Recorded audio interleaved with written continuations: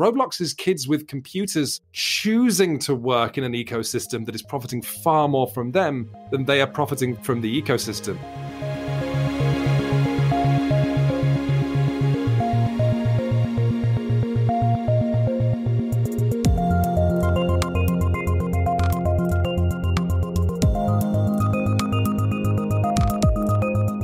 Hello and welcome to Tech Won't Save Us, and Happy New Year. I'm your host, Marx, and this week my guest is Quintin Smith.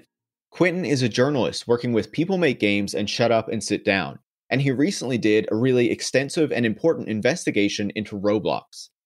Now, if you don't pay close attention to video game news, to metaverse coverage, or don't have a kid who plays Roblox really frequently, you might not know a whole lot about this platform, and that is part of the problem. Roblox is huge. It has more than 200 million players, and more than 40 million of those visit the platform every single day. It's a publicly traded company with a valuation of more than $50 billion, putting it up there with, if not above, companies like EA, Activision Blizzard, and even Nintendo at times. But this is not just a regular platform where adults go on to play games and to socialize. This is a platform that is targeted at kids. It's a place where kids hang out. It's a place where kids have their own avatars that they dress up with skins and items to look cool among their friends and the other users on the platform. It's where kids play games, but it's also where kids make games and make items that then get sold to other kids. And that's part of where the problem comes in. I don't think it's an issue for kids to be playing games, for kids to be making items and being creative. I think that's really cool, actually. But the problem is that now we have this publicly traded company that is worth more than $50 billion that is profiting from the work of those kids and from what those kids are buying. In an effort to maximize profits, it has set up very exploitative structures that not only promote kids making games, but kids making games in particular to earn money for themselves and to buy items, not just to look cool with their friends, but to try to maximize their revenue if they're making them for themselves, and also to buy really pricey items so that they can actually look cool when there are limited edition items that will increase one's social standing on the platform. So Quintin's investigation gets into so many important points, and we touch on many of them in this interview, but my focus really is on kids doing labor on these platforms, and also the way that the platform sells things to them and is trying to ensure that it isn't being held to account for what it's doing.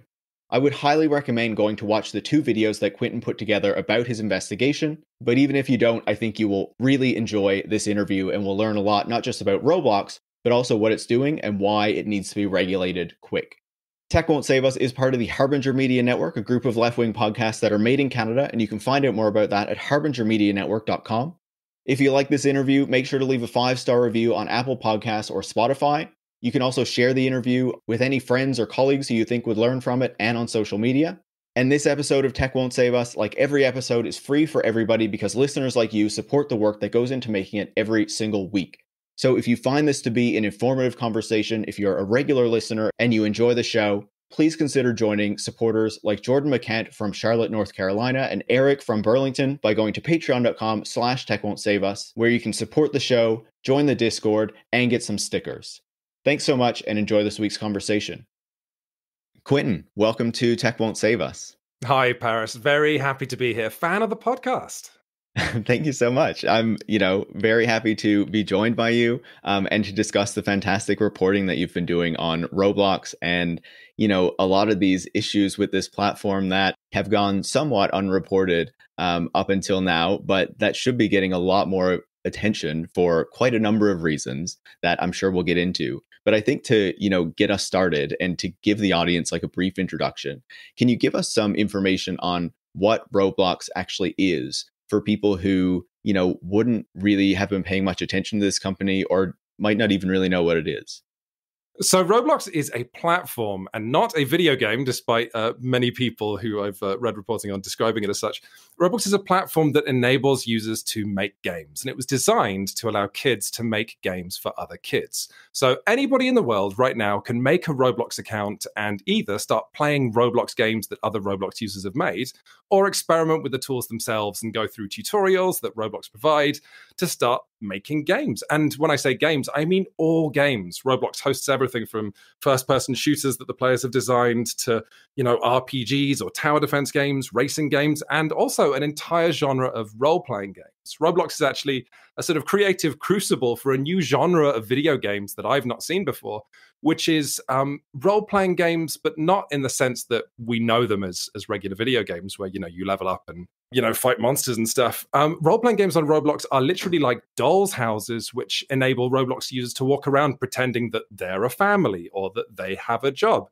Sort of imagine, kids playing with action figures on their floor, except the action figures are, you and your friends. And the Roblox game is really just a playset. So over the last then, however long Roblox has been around, so 16, 17 years, it has just gotten simply enormous. Today, Roblox has 40 million daily users who are playing these games. And since the initial public offering, Roblox has become one of the biggest, if not the biggest, video game company in the world. Yeah, it's so fascinating to think about this massive platform that so few people know about, but that has so many players, and in particular kids, as you say. So, maybe parents would know a bit about it, but a lot of people who don't have kids probably haven't heard so much about it unless they're investors and got in on the IPO last year. But what you describe is so fascinating because in the reporting, you say that, yes, Roblox is a platform for games, but they tend to call them experiences so they don't get treated that way by the app stores and things like that as this kind of marketplace. Can you talk a little bit more about that aspect of it? The problem that Roblox encountered is that because the Roblox platform enables people to buy games, that means that if Roblox is a platform in which people can buy games and buy add-ons for games and buy cosmetics for games, if it's on the App Store or the Android Store or whatever, that makes it a game shop within a game shop, which isn't strictly allowed. And so for that reason, Roblox has this kind of weird legal defense that it's not selling games, it's actually selling what it calls experiences, even though anyone who plays video games would be able to look at Roblox and say that, this is clearly a platform that hosts games. And this is kind of where my reporting can start, because I think so many of the problems with Roblox come about from it existing in a legal gray area. It's claiming to not sell games. It's also claiming to not be a kind of labor market, even though it transparently is. Anyone can make games on Roblox and then sell packages within those games in order to make money designing games for Roblox. And every year that passes, Roblox is paying more and more millions of dollars out to young people who are making games for the platform. Yeah, absolutely. And as you said earlier, even their VP of marketing has said that from the very beginning, it was about having kids develop games for other kids, right? And at its core, that doesn't sound like a bad thing. I think we would want to encourage kids to be creative, to socialize, even if it is in online spaces, especially during a pandemic. It gives them this area to keep in touch with friends and have these new kind of experiences. But then I think part of the issue comes in with the company being, a private company, or I guess a publicly traded company now. And so they have an incentive to make money. And so now you have these kids making these games, but those games are then generating a profit for a company. And there are a whole load of kind of exploitative structures that kind of develop around that as a result. Oh, man. Yeah. Okay. Well, to start with, I'm really glad you brought up the fact that Roblox is actually providing some pretty useful and desirable services for kids, because one of the criticisms we've had about our reporting is that it feels very one-sided, that the investigations that People Make Games have launched seem to be exclusively trying to dig up dirt on Roblox. And so I want to use, perhaps inappropriately, this platform on the Tech Won't Save Us podcast to say that looking at Roblox, I think it provides a super fantastic service to kids, especially during the pandemic. Roblox is, I think, inarguably the most successful example of a metaverse today. And I'm sorry to bring the M word up on this podcast so early. But video gamers and grown-ups who look at Roblox will see kids playing kind of bad games on Roblox and think it's just a platform that hosts bad games. It's not. It's primarily a social platform. And I think there's an argument to call it like a sort of video game social network hybrid. It's like when, Fortnite got really popular and adults like me had to realize that for kids, Fortnite, the game wasn't, the focus. Fortnite was just a place to hang out, like, hanging out behind the back of a mall or something in the 90s. This is how video games are used today. And so in offering tens of thousands of games, all of which are free, and this leads to its own problems, Roblox's business model is that if you make a game on Roblox, people have to be able to come and play it for free, but then you can sell them stuff within the experience or game that then is how you make your money as a game developer.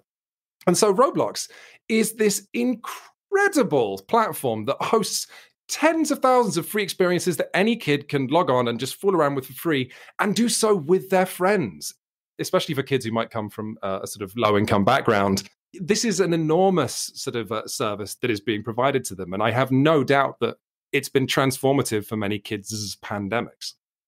Yeah, you think about Minecraft as well, which kind of served part of that role, but I think was a bit less social. I know that it had those elements to it, but Roblox seems to really be like the key platform for this kind of interaction, I guess, but gaming as well, and these experiences, and especially socialization during the pandemic when you can't really go outside with your friends. That's beginning to be allowed a bit more now, but yeah.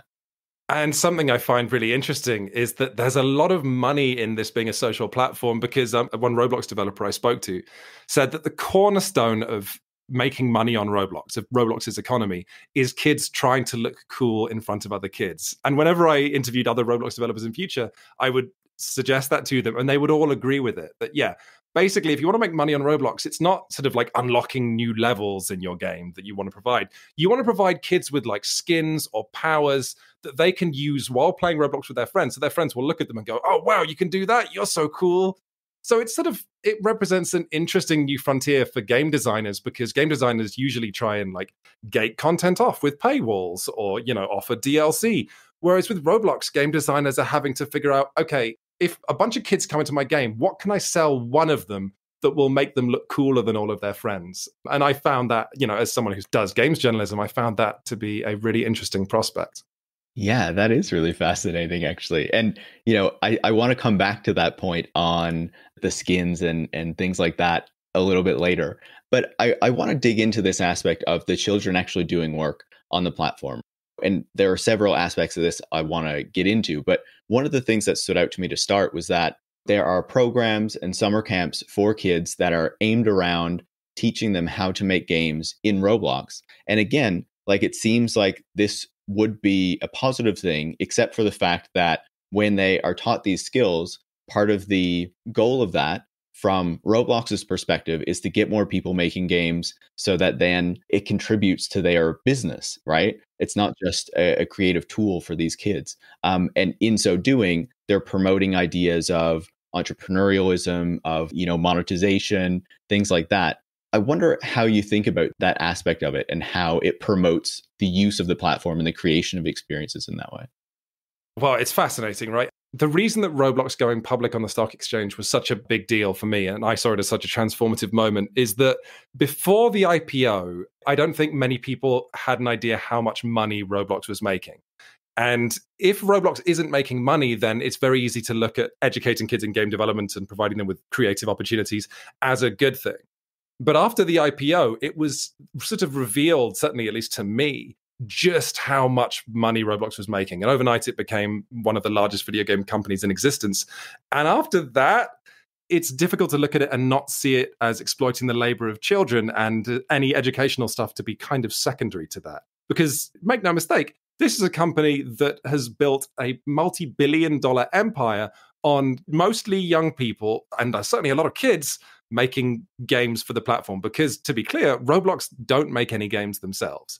All of the games that you go onto Roblox to play are made by other Roblox users who are overwhelmingly young people, although as the platform gets older, they become adults. And then that creates its own problems, because now a lot of the most successful Roblox developers are in their 20s or even 30s. They're working on large teams that are collecting funding.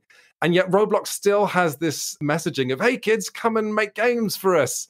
Even though that now, not only are those kids even less likely to make money than ever, they're going up against adults. Yeah, that was absolutely one of the things that stood out to me, right? Like, when you have these children who are making the games, there's this, as you talked about on the website, it was specifically saying that they could make serious cash.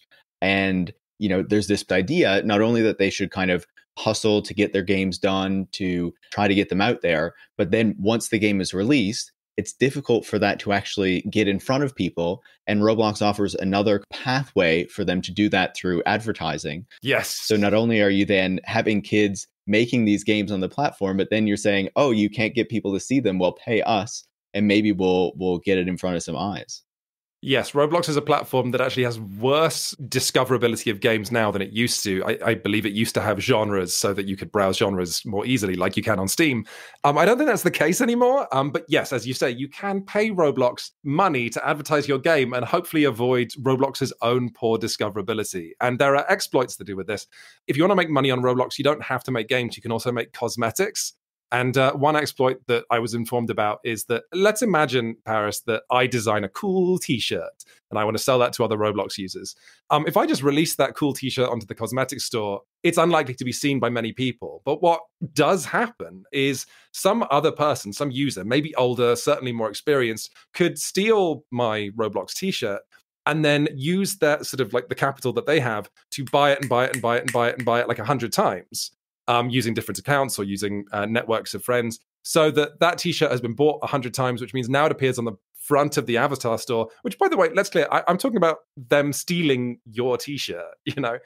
People can then manipulate it to get it in front of the marketplace because there are other sort of techniques to avoid the platform's wonky discoverability. So that not only now have I stolen your t-shirt, but it's now reaching way more people than you would ever be able to, get it out to. And then there's a whole other thing with Roblox having very poor intellectual property theft sort of reporting and moderation. So you would struggle to get Roblox to take action against stolen property. Yeah, what you're describing there with people stealing other people's work, definitely sounds like something else we're seeing in NFTs and those sorts of marketplaces. And, in terms of people making the games and then not being able to get them in front of people, it also reminds me of what I saw happen on Amazon as well with, self-published authors promoting their books on there, where at a certain point, it became really difficult to get those in front of people. And then Amazon said, oh, hey, you can advertise your books. And now a lot of self-published authors see that as kind of a requirement when they release a book. Whereas in the past, it was kind of like maybe something you would do to get a few more sales. So you can definitely see how Roblox kind of fits into this larger framework that's going on these other platforms. That's really interesting. I hadn't drawn those parallels myself. That's clever. Yeah, it's a whole economy, right? Like all these platforms, I'm sure, are kind of learning from each other and taking tips. I don't know about Amazon, but one thing that's clear about Roblox is that I remember there was a past episode of the Tech Won't Save Us podcast where you had a guest talking about how Facebook's infrastructure isn't correct to prevent the kind of hostility that the platform sees. But now it's so big, it can't change that infrastructure. Like you make an error in how you build the platform, and then the larger the platform gets, the harder it is to fix that error. However true that is for Facebook, that feels so much more true for me for Roblox. Like, Roblox has exploded in popularity since the beginning of the pandemic, and the infrastructure was sort of rinky-dink and not fit for purpose before. And now it's absolutely massive, and it feels like, for all of the issues that we've raised in our Roblox reporting, it seems impossible to even get the company to acknowledge the existence of a lot of the problems that you and I have talked about so far in this podcast, and I'm sure we'll continue to outline. Yeah, that was absolutely something that was shocking to me, right? When, especially in your second video, where you talked a bit about, trying to deal with Roblox, trying to talk to Roblox. And, not only were they kind of pushing back on you, not only were they trying to get you to remove the first video, but then when you asked them like any kind of real questions about the platform, they would kind of stonewall you and not give you a real answer.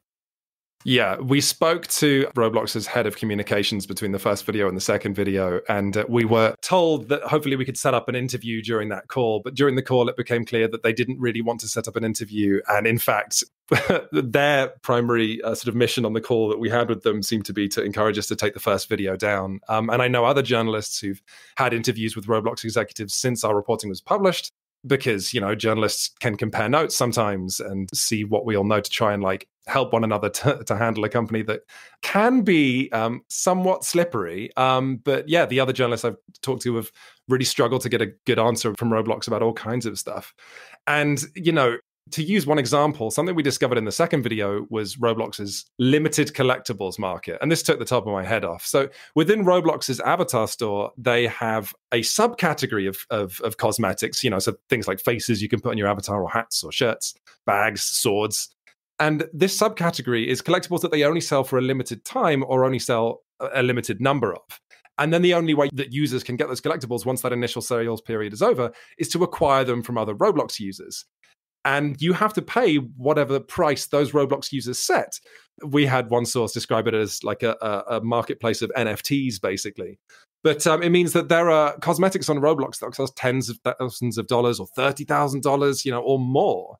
But when we asked Roblox Corporation about this, I did not see them even acknowledge the existence of it, not in our reporting or not when they've talked to any other journalists. And that actually makes sense to me because it is so transparently illegal. Like on a children's game, you have a marketplace which is enabling kids to speculate on assets that cost tens of thousands of dollars. And that would be dodgy on a platform that doesn't have as many scammers as are present on Roblox. It's a very, very unsafe platform, technologically speaking. But they can't acknowledge it because I think the more they talk about it publicly, the faster it's going to be legislated against. So I think Roblox's strategy is just to keep quiet because, frankly, that is a strategy that's been working for them for many years, Something I really wanted to say on this podcast is that while, a lot of people have been very kind about the investigative reporting that we've done on People Make Games about Roblox, I'm not an investigative reporter. My colleagues, Chris Bratt and Annie Sayers, have some experience in that. They did an excellent video on a YouTuber who ended up starting his own religion called Athene, and they've done other projects. But I'm not an investigative reporter. But I was able to find out all this stuff about Roblox because it's right there. I just put out a couple of tweets saying, has anyone had experiences on Roblox that they want to share? I asked those people to put me in touch with other people. The things that I find distasteful or that maybe should be illegal about Roblox as a platform were right in front of me. It's staggering how this company is doing the things it's doing in plain sight. Yeah, it makes you wonder, obviously there's been all this focus on Facebook lately, to a certain degree, Amazon as well. But there are so many other tech companies out there that aren't one of those kind of big 4 or 5 companies that don't get the same kind of attention that they receive, that are still doing like a whole load of super shady, exploitative, possibly illegal practices. And, this is just one example of that. Yeah, and I think there's a degree to which the video games press has been sleeping on Roblox in a way that, I don't want to, throw shade on my colleagues and other games journalists because I only picked up, this reporting on Roblox on a whim after I saw a couple of Twitter threads about how little they pay their developers. But there's a degree to which I think we're not just ignoring what Roblox is doing because it's an inscrutable tech company like the ones you described. We are to some extent ignoring Roblox because they make video games for kids. And you know how hard it is, I'm sure, getting the mainstream press to cover video games in any way. So anything unethical about games, whether that's like loot boxes or monopolies or whatever else you want to talk about, that tends to get covered by the games press. But the games press ignored Roblox because it looked like janky video games for kids. And I think that has enabled this company to operate in the way that it does for so long.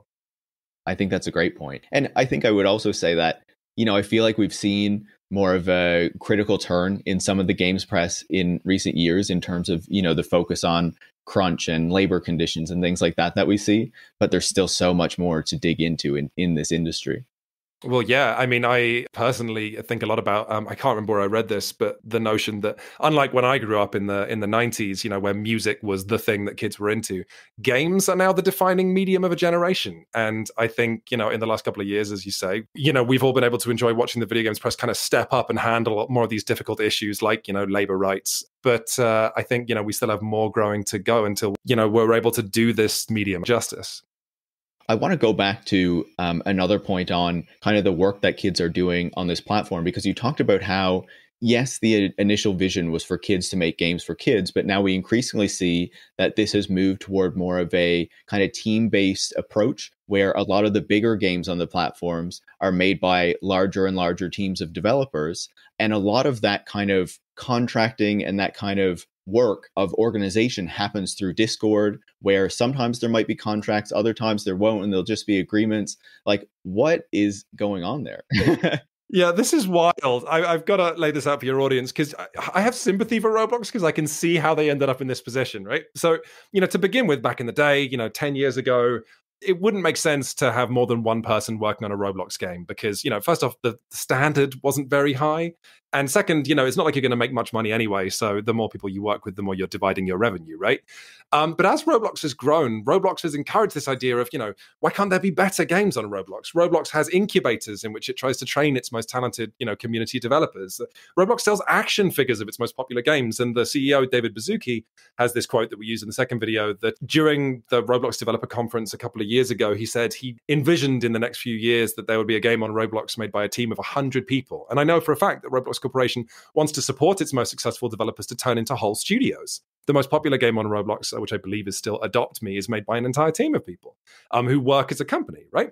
But what this means is that Roblox have created this problem for themselves that, I can see how they didn't see it coming or sort of just didn't think about it. But now they're here. It seems just totally unsolvable, because as Roblox games have gotten more and more successful, these games, which, let's remind your audience, are supposed to be designed by kids for other kids, now require teams of people. So it's no longer a 13-year-old wunderkind working in his bedroom on a game and now he earns more money than both of his parents put together.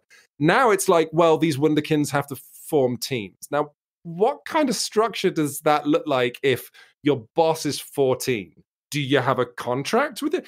Are kids even allowed to sign contracts with one another? And if they don't have contracts, then what stops these kids ripping one another off, or, running with the money, or firing one another, or abusing one another, or forcing one another to crunch, which I heard a lot talking to Roblox developers? The answer is nothing stops any of this.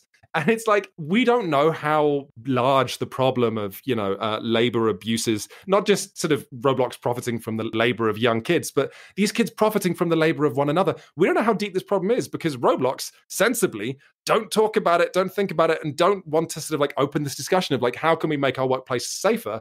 Because that would mean they have to acknowledge that their workplace isn't safe in the first place. So they just let these kids kind of get on with it. And so if people have seen our second video, that have seen Jordan's not their real name, but we have a source known as Jordan. And when Jordan was ripped off by their bosses, they made this decision to just keep quiet, because if they were to say, oh my God, my bosses ripped me off, I'm not working for them again, these bosses are awful, that makes their bosses look bad, but it also makes them look bad. No one's going to want to work with a developer who's essentially a whistleblower on their previous boss. So again, this means that this problem of Roblox developers exploiting one another, and it's impossible to know how big that problem is, because not only does Roblox Corporation not want to talk about it, the developers themselves don't seem to want to talk about it because it could scorch their reputation with each other. Yeah. All the issues that you described there are key points, right? Because there's so much potential abuse and exploitation that's happening here. And when it comes to, there being contracts between kids, if that's even legal, what exactly is going on there and what's the legality of this? Naturally, one of the questions that I had when I was watching the video, and that I don't think was explicitly addressed, but is the question of child labor, right? Is what is happening on Roblox an issue of child labor, which would be illegal in the US and the UK and many other countries? That's the $1 million question, isn't it, Paris? I think there's going to have to be some kind of government legislation from some country coming for Roblox soon. There has to be, because we don't have an answer to that question yet. So Roblox started saying, hey, we've got free game development tools for kids to come and make games on our platform. Also, when Roblox started, there was no way for kids to make money. It was just this free software and then free hosting, and then your friends could come and play the games you made for free. We can all agree there's no problem with that. Inarguably, it's a good thing for the universe. Then Roblox says, well, okay, actually, if your game's already popular, you can make money. And then Roblox says, actually, we're going to incorporate all this monetization techniques. So now you can work as a game developer selling games on our platform. And is that child labor? But, well, no, because the kids are choosing to do it. Well, okay, is it child labor if Roblox tells these kids they can make money? And that's kind of where we're at today. And no, today we're a little further than that. Today we've got, Discord communities of thousands of kids working for one another, doing stuff that is inarguably work, because I guess at the beginning of Roblox, it felt more like a creative exercise, because if you sit and you make a game yourself, if you do the scripting and coding and the sound and the whatever else, if you do all that yourself, it's more clearly a creative exercise. Whereas today, now that it's difficult to find a Roblox game that is made by just one person because they tend to all be collaborative, if you're a 14-year-old just making a bunch of models for someone else's game, that doesn't feel like a creative exercise, right? That feels like work, which means that Roblox has kind of pulled the rug out from under any theoretical legislation by having this foundation of like, it's just child creativity and they can't make money, to it's just child creativity and actually they can make money, that's good, to they can make money and they're working in teams and it's still kind of creative, but well, we kind of bypassed all of the legislation problems and now we're one of the largest video game companies in the world thanks to the very poorly paid labor of children. And so I don't know how much longer this can go on for, but like, I mean, I wish people at home could see my face because, I've been researching this company for 6 months and it's mind-boggling, where we end up, with all of this stuff. Obviously, the child labor question, I think, is a massive one that needs to be thought through more, looked into more, and the question of legislative responses, if there is going to be any, which I think there clearly should be. But if we assume that things are somewhat okay and that children should be allowed to make money for this company anyway, even if that happens, the way that they have set up for these kids to make money is also incredibly exploitative because it needs to go through this in-game currency of Robux, which is structured in a way that allows the company to take a huge chunk of what is going on this platform.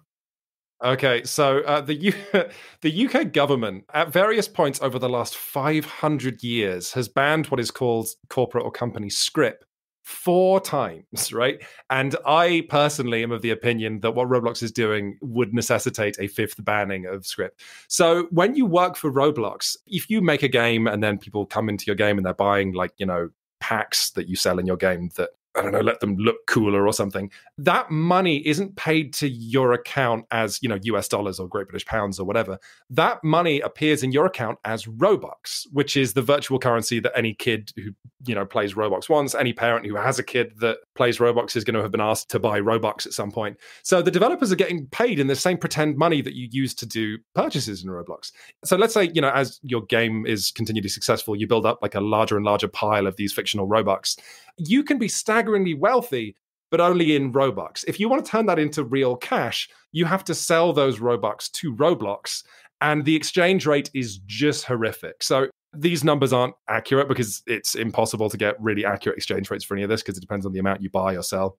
But 100,000 Robux is the minimum amount of Robux you have to have if you want to withdraw, do what's called developer exchange, and put that fictional money into your account as real money. 100,000 Robux would cost you, if you wanted to buy it, about $1,000 US. But if you have 100,000 Robux from selling, digital assets or game stuff that you've made in Roblox, if you have 100,000 Robux and you want to sell it, they don't give you $1,000 US. They give you $350. So they buy Robux at a much worse rate than they sell them for, which means if you're a kid who hasn't hit that minimum withdrawal amount, then you're kind of inclined to spend it because, you can spend it on expensive limited, you can spend it on games. You might think you're never going to hit the minimum withdrawal amount, which is why it's there. But also, even if you do hit that minimum withdrawal amount, you have to decide between being like a Roblox millionaire, having a crazy amount of Robux on the Roblox platform and being able to splash that around within this cool social ecosystem, this metaverse, or you can withdraw it and get significantly less money in real life because your virtual currency is devalued only at the moment you take it off the platform. And this is one of the many ways in which Roblox disincentivize people from ever taking money off the platform. But there are other problems with paying people in virtual currency, other reasons that companies tend to ban it when it shows up in real life. As I said, England had to ban it 4 times. So one of the reasons that companies are incentivized to pay people in this script, in this currency of their own creation, is because it means that the people who get paid in that currency are substantially more afraid of the company. Because in Roblox, if you break any rules of any kind, Roblox can say, okay, you can never DevX again. It also means that you wouldn't be incentivized to go elsewhere. Because let's say you have a hit game on Roblox, and if they were to pay you an actual money, Roblox users might think, okay, well, I made a game on Roblox and made money. Now I'm going to go and try and make a game on Unity and sell it on Steam or itch.io and make money. But with Roblox, you're just one step further away from that. With Roblox, they pay you in Robux. You now have a huge pile of Robux. And actually, that means that if you choose, you could pay other Roblox developers the Robux you have to work on your next game. So rather than taking them off the platform, at which point they get devalued, you could reinvest them into your next game by using the Robux to pay other Roblox developers, which means the money is never devalued. And so you and your now new dev team can get to working on a second game.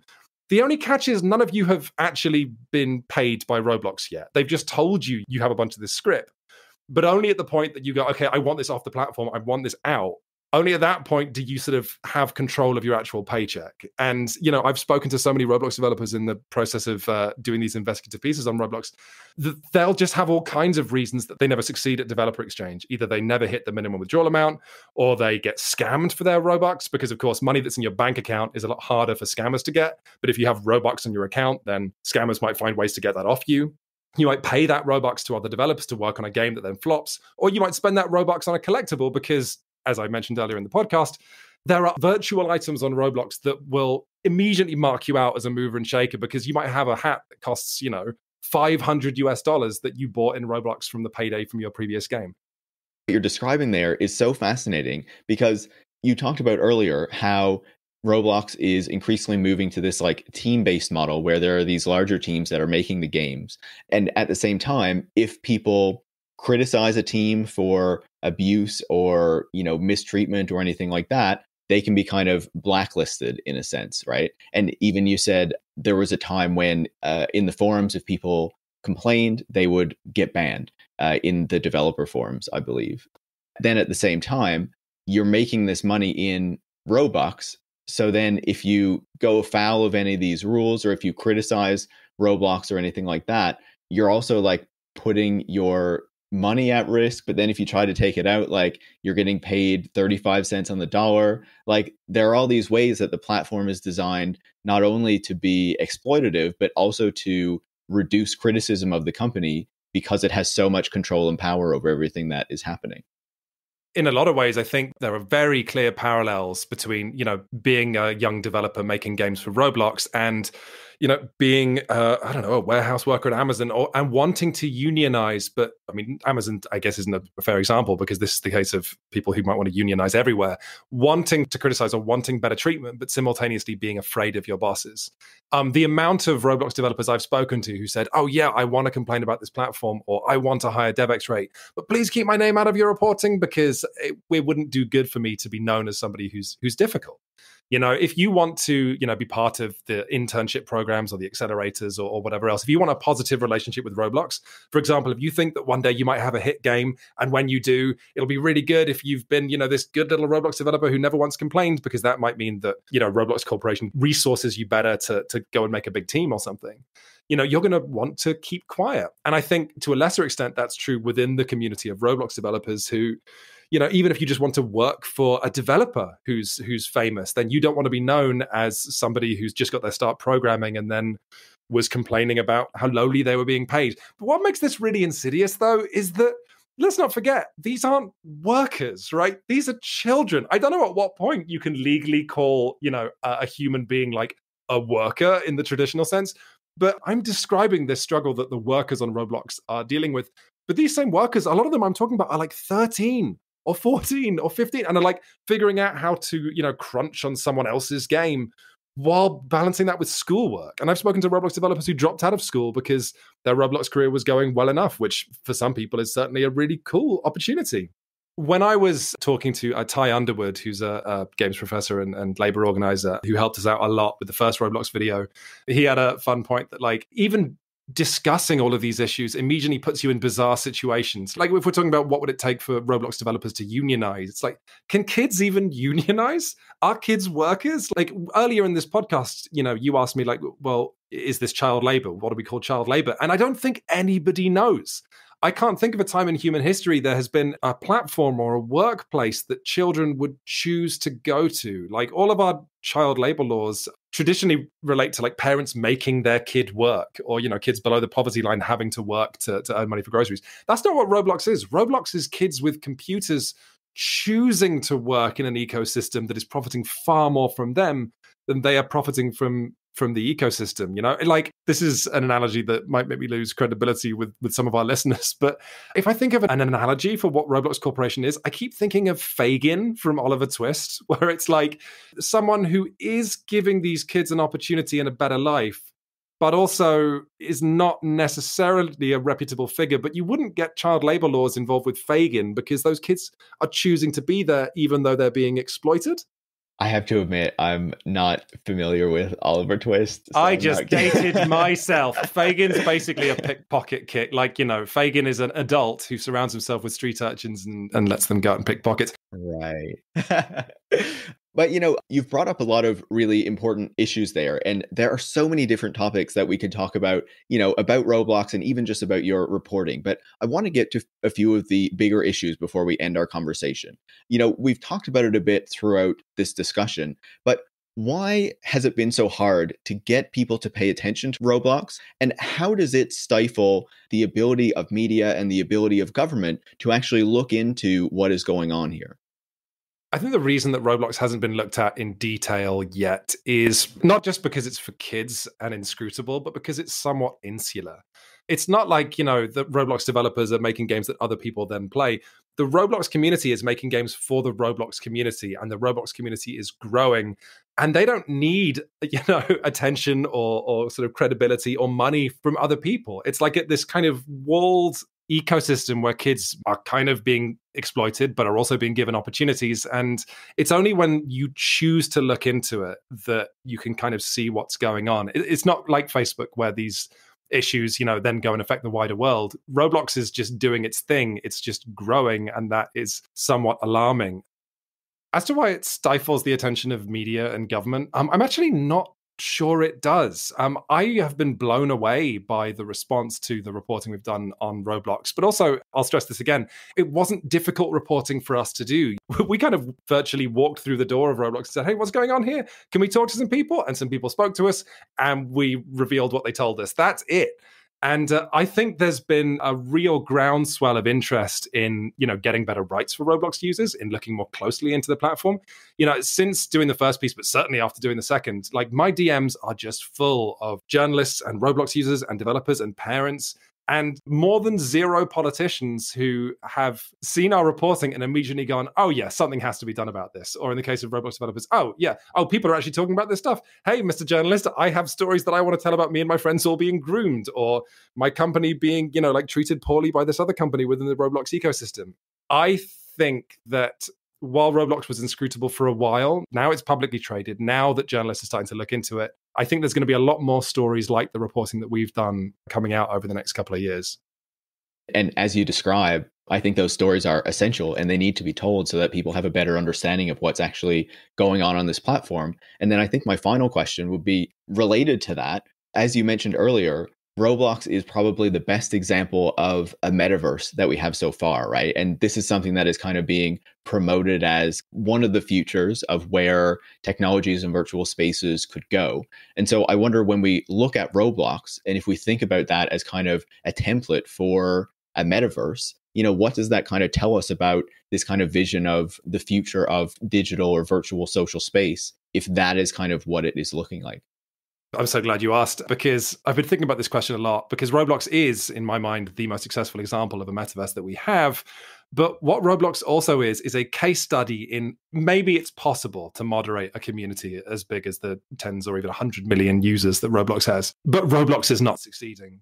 If we're looking at Roblox as a template for the metaverse, it is crystal clear that moderation on the platform is inadequate. Every Roblox user I spoke to, whether a developer or a player, whether they're an adult or a kid, said that the moderation was ridiculous, that there were people grooming and abusing on the platform, that retribution from Roblox for these, bad actors did not come quickly enough, that people were, stealing one another's intellectual property, that people were continually, successfully hiding sex games. And, there's that wonderful Wired article on the fascist role-playing games on Roblox.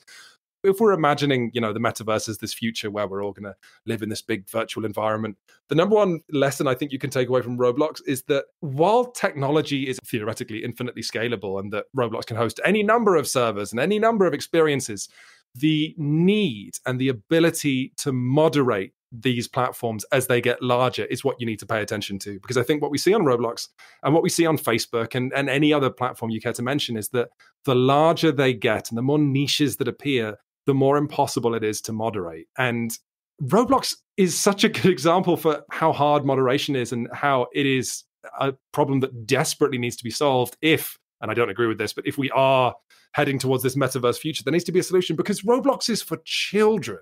Half of the users on Roblox, according to the last piece of data that I had, are aged 12 and under. And Roblox is primarily known for not providing good enough moderation. If like the world's most successful metaverse and one for children is unable to moderate its platform in a way that keeps the scammers and abusers and hackers and God knows whoever else off the platform, then are we sure that this metaverse thing is a good idea? Because it sure seems like the most vulnerable people in society have a metaverse made for them, and the company responsible for it is totally incapable of moderating it. That has to be an enormous red flashing light for the future of the metaverse that I sincerely hope is not coming. Yeah, that's an essential final point and a great place to leave it. Quintin, your reporting on Roblox has been fantastic and has revealed so many important things that people should have known before, but at least know now and hopefully can dig into further. Thanks so much for taking the time to chat. Oh, thanks so much, Paris. It's been a blast. Quintin Smith is a journalist working with People Make Games and Shut Up and Sit Down. You can find links to his recent investigation into Roblox in the show notes. And you can follow him on Twitter at @Quins108. You can follow me at Paris Marx, and you can follow the show at Tech Won't Save Us. Tech Won't Save Us is part of the Harbinger Media Network, and you can find out more about that at harbingermedianetwork.com. And if you want to support the work that goes into making the show every week, you can go to patreon.com/techwon'tsaveus and become a supporter. Thanks for listening.